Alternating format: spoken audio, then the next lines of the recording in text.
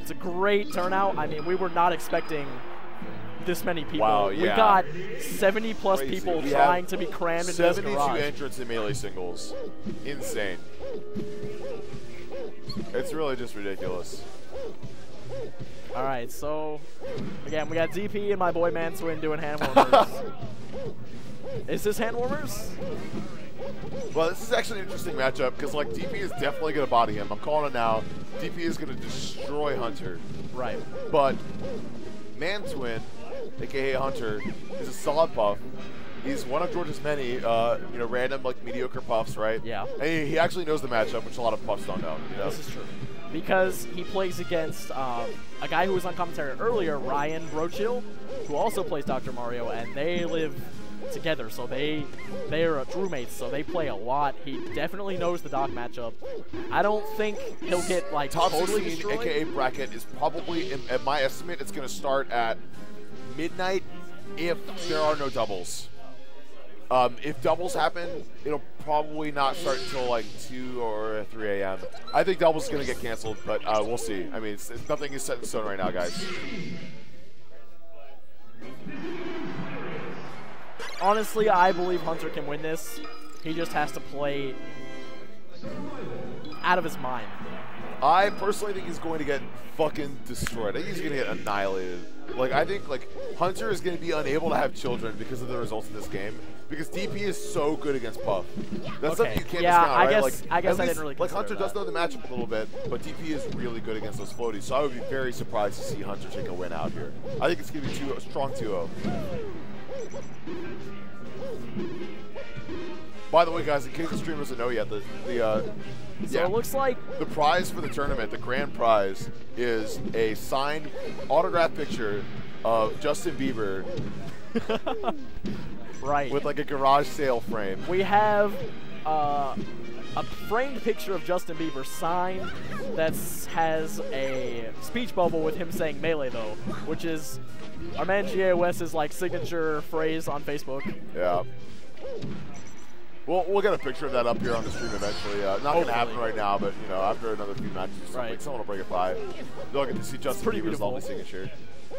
And I believe our first place pot is around what, 190? Somewhere around there, which is really, really good for a garage tournament. Oh yeah. Yes, right, with the caption you did it. It's amazing. Yep. He's actually, like, I mean, that's good. He's playing pretty well, actually. He's doing a lot of stuff right. That was good. Right. Like, it looked like, you know, took too much damage there for an edge guard, right? Because, like, Puff usually doesn't have to take any damage. But against Doc, you have to take those trades. His up E is so good. Like, people are often surprised by it. Dr. Mario's up E is one of the hardest moves to edge guard in the game because just that fist becomes so massive, it gives him so much priority that anytime you try to drop down there with any type of aerial, you're just going to get hit right back up. Right.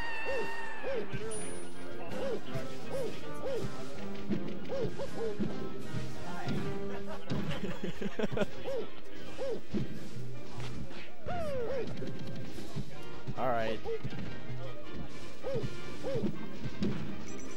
That was a song back here. He played neutral really well right there. Really good pill to cover himself to get back to the stage. Kind of forced him off the ledge. Interesting thing that, like, a lot of people can actually learn from this is after Mantwin won neutral there with that back air, he wasn't willing to go back and reset to neutral. He wanted to get more from that one back air and winning neutral there, and that's just something you can't do against Doc.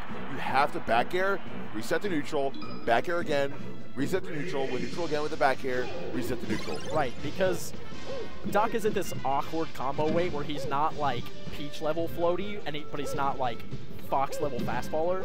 So when you hit him, he just kind of goes like that medium length away where you're not sure whether or not you should try to go for a follow-up. So it is a bait, you know? Yeah. Like, you can often feel like you're going to go for the follow-up and just not get it. Okay. Axe has already played on stream quite a bit. I think he might be done with his pool matches already, so it might be a little bit before you guys see Axe again. I believe that both he and possibly Wizzy have both finished their pool matches for the day. Have they? Do you know, Brendan? Do you not know for the day. No, not for the day. That would be. They'll be back. Okay, so yeah, so both of them Wizzy are both finished finished for pools. Okay.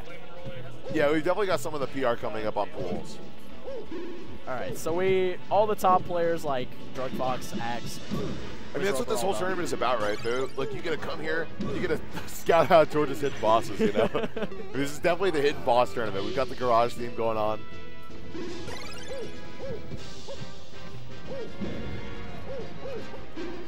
All right, so he's doing a lot better this game. Hunter definitely keeping this respectable. I mean, he's doing a really good job of playing neutral. You know, he's doing the back airs and the nair mix up. Right. And it's working for him. He's just trying to go. Oh, that's it! Oh, sick!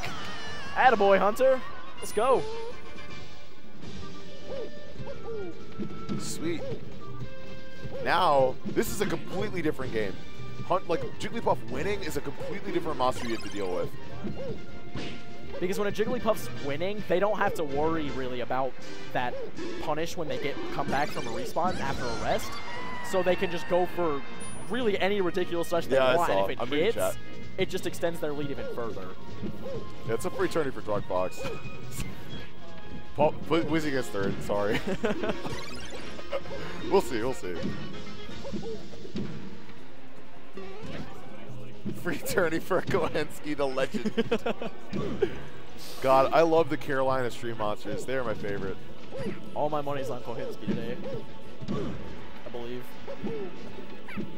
Is this Macho Man Sam? This is indeed Macho Man Sam. Rocking the beard now. All I can just tell from my voice, though. Appreciate that, man.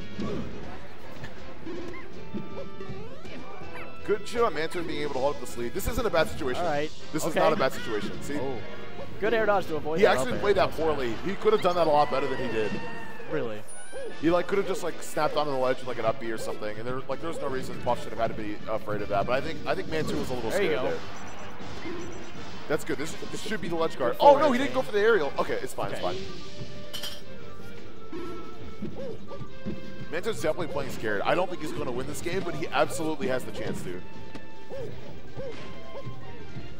I mean, all it takes right now is one rest. That's it! Oh! There you go, Hunter! Sick!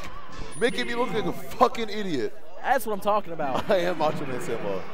Yeah, do you want to talk about Melty Blood? No, I'm just kidding. We're not going to talk about Melty Blood on stream. Sorry if I broke your ears, but that's my boy. I'm excited for him to take that was awesome. I'm not talking about Melty Blood, man. All right, but that was awesome that Mantwin actually managed to pull that out. He could totally win the set now.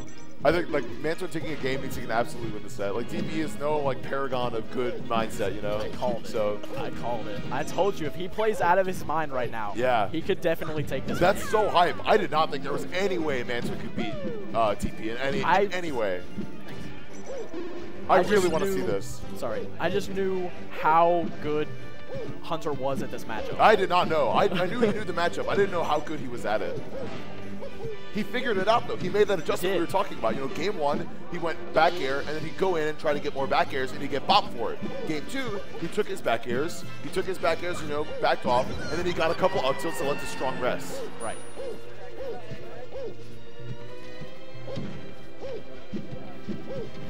Right now, this is DP's game to lose. Definitely. I can't believe he missed that up smash. That was weird. I guess he just ducked it.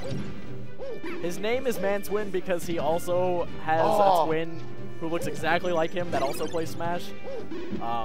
Doesn't really play as much, but it's still kind of interesting. This is an awesome game. I'm really enjoying this. I'm really excited for this. Oof.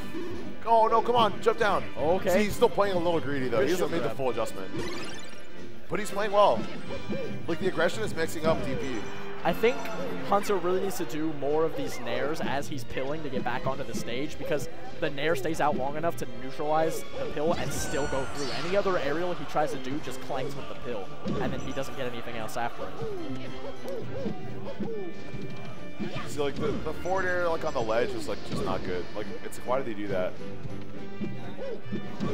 Very risky dash attack right there. Yeah, and a good punish. Oh. This sad he missed that. This should be the ledge guard. He seems afraid to go off stage and hit him. Hunter, he's dropping a couple ledge guards because he should just go off stage and forward air him, or whatever. I